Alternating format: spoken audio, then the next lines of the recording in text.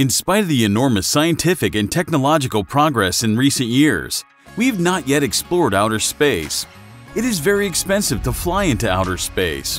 A long stay in it is very harmful to people, and economic benefits are out of the question. However, a number of countries and various companies today are developing technologies that can fundamentally change our current situation in space. These are the technologies I'm going to tell you about right now. Let's go! We start, of course, with the space elevator. Having read just the name of this video, you may have guessed that it would definitely be mentioned. Many science fiction writers have dreamt about space elevators for a long time. Konstantin Tsiolkovsky spoke about it the first time in 1895. This hypothetical design was based on the application of a rope stretching from the planet's surface to an orbital station. The way it would work is like this. A rope is fixed at one end of the Earth's surface, and the other end would be fixed at a point immovable relative to the planet. And above the geostationary orbit, due to the centrifugal force, a hoist is lifted on the rope carrying a payload. During lifting, the cargo would be accelerated at the expense of the Earth's rotation that would allow at a high enough altitude to send it off the planet. According to scientists' plans, such a design would reduce the cost of launching cargo into space by orders of magnitude compared to the use of rockets, which would result in the rapid development of the space industry. But if everything is so good from an economic point of view, why has humanity not yet built a space elevator? The thing is that we lack today a material durable enough to make this idea a reality. We need something that would be about 100 times stronger than steel, and it must be much lighter. Today, scientists are studying the application of carbon nanotubes, but the technology to produce them in industrial quantities and weave them into cables is only in the beginning stages.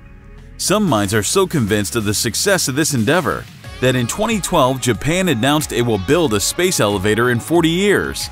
They are simply sure that in the near future it will be quite easy to create a rope from nanotubes. A space elevator can also be built on other planets, and the less gravity on a planet, the faster it rotates. The easier it would be to implement construction. A space elevator can be built on Mars using existing materials, but if it would be possible to realize such an idea, then the elevator, in this case, could be used not only for launching cargo into space, but also for interplanetary trips.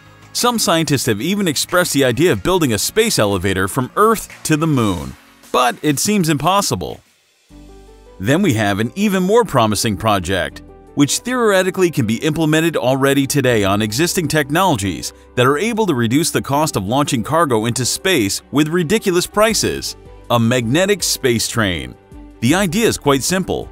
It would be necessary to construct a suspended vacuum tunnel 130 kilometers long, inside which a module on a magnetic cushion would move at blistering speed, and as it would not meet any resistance of air, it would manage to accelerate to an improbable 32,000 kilometers per hour. The edge of the tunnel would be located 20 kilometers above sea level. At this altitude, the air is very thin, so that the train flying out of the tube will not burn from the Earth's atmosphere and would continue to fly at a speed of 9 kilometers a second until it finally reaches space. Yes, in fact, spacecraft will literally be shot into space. This method is ideally suited for taking valuable cargo from Earth. But in order to transport people in this way and not kill them with horrible G-forces, the length of the tunnel should be about 1,500 kilometers long, and it should be raised a lot higher. Of course, it's all an expensive idea. Creating such a wonder of the world, according to analyst estimates, would cost some $60 billion and would take 20 years to complete. But the effect of the project's implementation would be simply awesome. If today the launch of 1 kilogram of cargo in space costs $11,000 at best, then the invention of the space train, that price would fall to a ridiculous $40 per 1 kilogram. Next on the list of space inventions, we have artificial gravity. Perhaps some people will be surprised, but artificial gravity in a spacecraft can be created already today using existing technologies. But why do we need it? The point is that a long stay in the weightlessness of space has a very negative impact on the human body. Rapid muscle atrophy and subsequent decrease of all physical indices begin the moment a human leaves gravity. And therefore, for long space travels, it is vital to create artificial gravity. One of the means for its implementation, which is often recalled in the works of science fiction writers and scientists, is to create a space station that would rotate around its axis.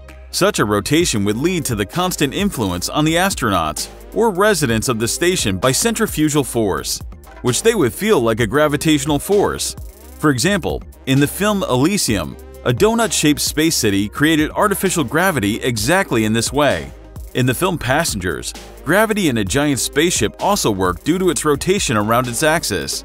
As soon as the ship stopped rotating, gravity disappeared inside it. So then, why haven't we created to date artificial gravity like the Earth's gravity, on a space station for example? For that to happen, the radius of rotation should be at least 224 meters. Imagine a space station in the form of a cylinder with a diameter of almost half a kilometer. Well, it is possible to build it, but it would be very, very expensive. Therefore, scientists plan to build and design a smaller centrifuge, which will be installed as a new module on the International Space Station. Although it will not provide the same gravity level as the Earth's, it will at least be able to create half the gravitational force. Artificial gravity will help humanity build entire comfortable cities with near-Earth gravity in space in the near future, and that is why their creation is only a matter of time. If you didn't know it, asteroids are real treasures. In fact, the most incredible treasure trove in history flew past us, and no one even bothered to catch it. On July 19, 2015, a platinum asteroid worth about $5 trillion zoomed past Earth. This knowledge haunts many countries and corporations, which are already today counting on technology to mine asteroids in the near future. If we have the technology, we could extract elements such as platinum, cobalt, and other various rare minerals from these passerby asteroids, and deliver all that precious cargo back to Earth. This could bring an incredible profit. In 1997, a relatively small metal asteroid was spotted in our solar system, with a diameter of 1.5 kilometers.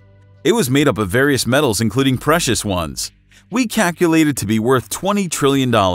In essence, all the gold, cobalt, iron, palladium, and platinum, which are now extracted from the upper layers of the Earth, are the remnants of asteroids that crashed into the Earth during the early meteorite bombardment. After the cooling of the crust, a huge amount of asteroid material fell on the planet, and today this is what we are mining. But the Earth will run out of resources sooner or later. In 2004, the world iron ore production exceeded 1 billion tons. For comparison, one small asteroid of class M, 1 kilometer in diameter, may contain 2 billion tons of iron and nickel ore. But the largest known metallic asteroid, called Psyche, contains 100,000 times more ore than is present in the Earth's crust. Just think about the prospects it opens for the space industry. The amount of ore in the asteroid Psyche would be sufficient to satisfy the requirements of the world's population for several million years, even taking into account the increasing demand.